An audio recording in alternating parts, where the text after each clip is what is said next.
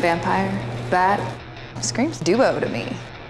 I work alone. Episode 13 is called Drink Me, written by Jerry Shandy and directed by Dermot Downs. We're introducing a really fun villain this week called Nocturna, who is a vampire wreaking havoc across Gotham, targeting all the beautiful people. Flattered, but you're not my type. But you're mine. Leave it to Batwoman to have to come face to face with her and find a way to take out this vixen. I've always wanted to slay a vampire. Tick. Tock. Tick. Tock. We last saw Alice coming back to life. I looked her in the eye and told her I chose to save someone else.